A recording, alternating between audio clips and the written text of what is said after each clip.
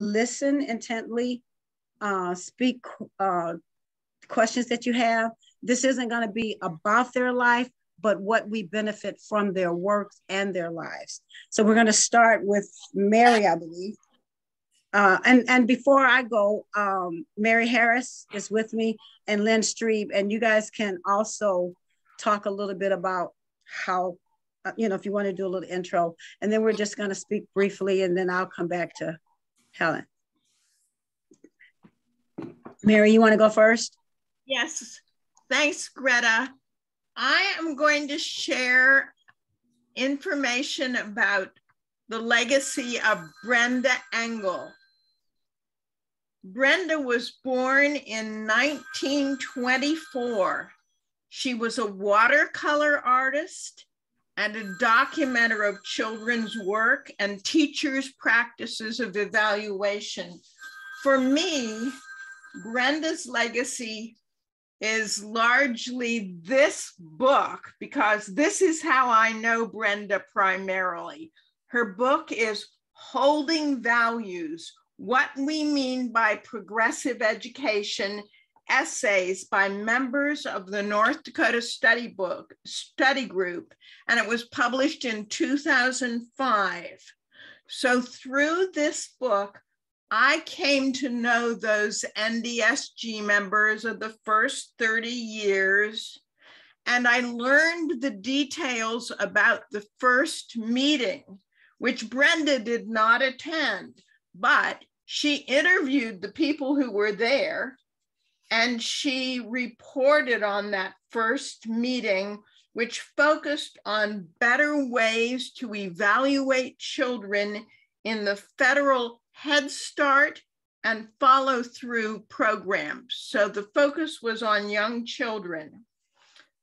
Brenda recognized equity and respect for children were central purposes of the founders who met, and then Brenda, attended the second meeting, which was held in Chicago in 1973.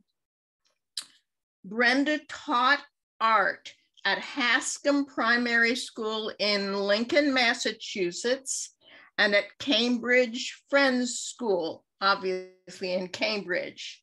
She later joined the teacher education faculty at Lesley College, where she taught and wrote about documentation of learning processes and alternative forms of assessment.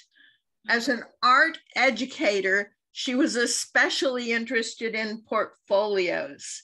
She published monographs about portfolio assessment and teacher record keeping, retiring in 2009.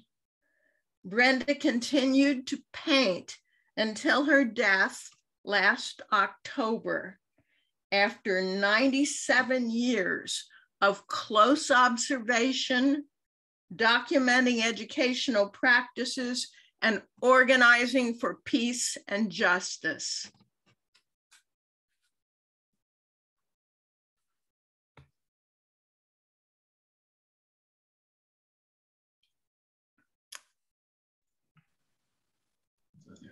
Thank you. Go ahead, Lynne. Okay.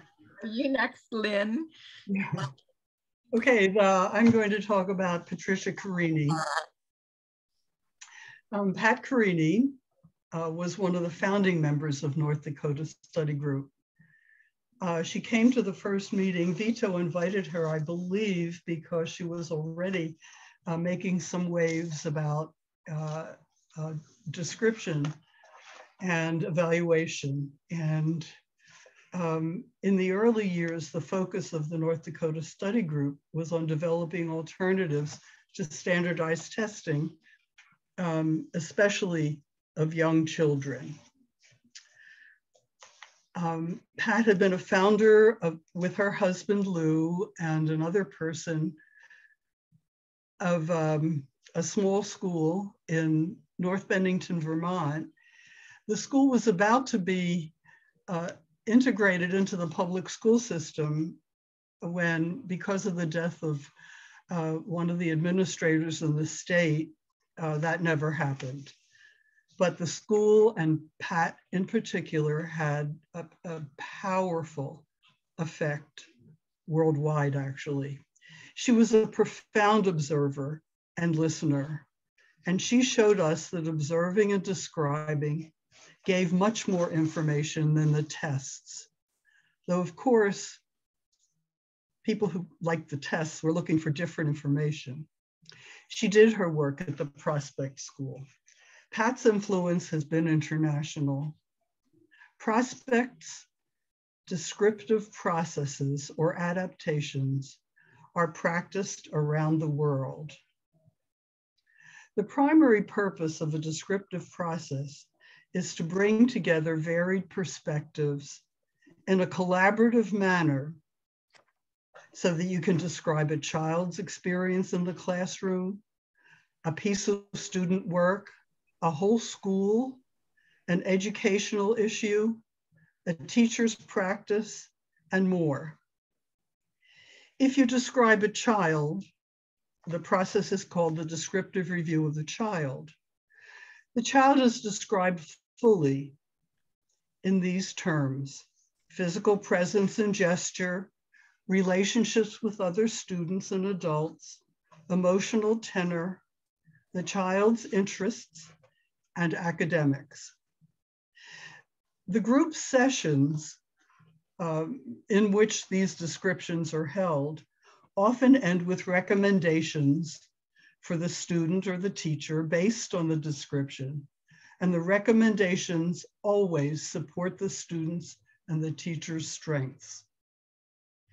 Educators, whether within teacher groups, universities, schools, have learned, and parents as well, they've learned that, as Mara has said several times this weekend, the knowledge a group creates is greater than what can be created by an individual. Within the descriptive processes circle, everyone, teacher, parent, administrator, psychologist, it doesn't matter your educational level, everyone is equal. And I'm just going to end with some of Pat's equity. It matters greatly, therefore, to whom we accord the status of person. I mean by that, whom do we see and act toward as capable? Whom do we see and act toward as contributing? Whom do we know to have, as we know ourselves to have, hopes and fears and joys and struggles? Whom do we know to have, as we know ourselves to have, the strong desire to have their lives mean something, the deep desire to add some measure of worth to the world? It matters greatly whom we recognize to have, as we know ourselves to have, moments of pain and falling back and doubts, and moments of experience the fulfilling satisfaction from work well done, work of benefit to ourselves and to others.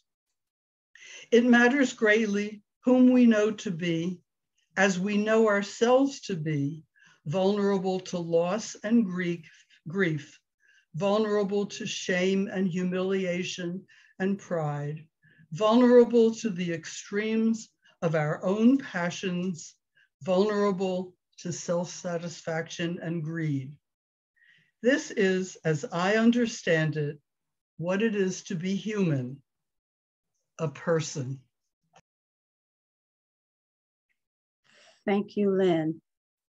So I get the esteemed pleasure to just speak to the legacy that Helen Featherstone not only brought to North Dakota Study Group, but to the world, and to the world as mother, as she championed a book that dealt with the with the challenges of a child who was severely disabled from birth, and the nurturing. And so as you think about this, and if you know anybody that faced this or have faced it yourself, it can be very personal, obviously, But what Helen did was take that out of herself to inform and become an activist. And so we've been talking about the themes as we look to this 50 years of reunion in this family, we like to call it.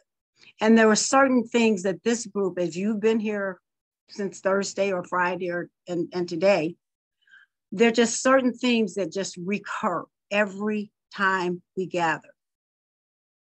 And I want you to be thinking about those things as we speak to these women and as we talk about it further and look back as what you've heard today. So there's a theme of evaluation and activism. So as I was speaking about Helen and how she not only took that struggle and turned it in a way to not just, I think one of the youth said today, activism isn't just protest. It isn't just doing something. I wish I remember who said it, but it is being.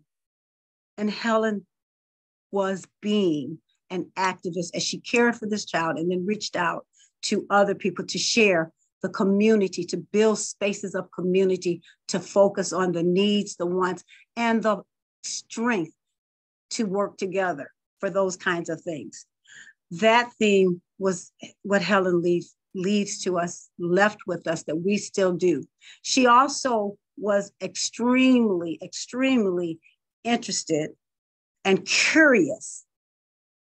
She asked questions and engaged around schools. She often held study groups for new teachers and the teacher of education at Michigan State University, where it was more than just academic, just going through the rituals. It was learning like Dewey taught us to learn, doing place-based, asking questions, inquiry, and study. That's what we're doing here. When we go out in our little breakup groups and we look at certain issues, that's a legacy that she embraced as well. She was extremely, extremely wise. You would never notice Helen in the room, but she was always in the space. And she was wise she often would just speak in a quiet voice when it was appropriate. She soaked in so much of what people said and observed so much. And that's what we've been asking people to do today. That is straight from the book of Helen 101. Observe and then be very thoughtful and deliberate about what you have to say. Equity. One thing that you would always know about Helen, that you would describe her as a woman of common sense because she saw equity as one in common, equity in what every human deserves. Whether you're talking about schooling, education, living, the basic rights of life, what does every human deserve? Common sense.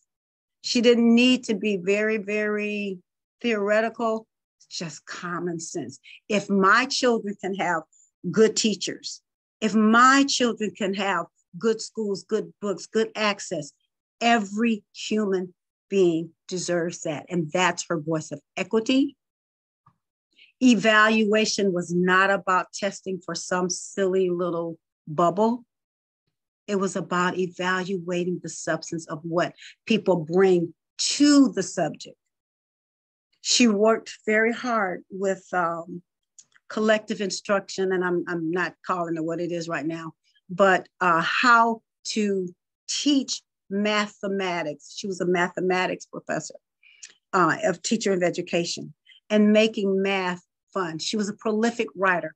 As Helen was getting ready to make her transition to this, she was writing a book, a realistic historical fiction on Civil War. So she was forever, ever, ever learning. And what she did was connect people. So her legacy is here. And she was humorous. So if you see me laughing, and if you see, Helen found the humor in things that weren't funny. And I don't mean in a way that broke the pain, in a way that broke the tension. She wasn't disrespectful at all, but she was humorous and funny. So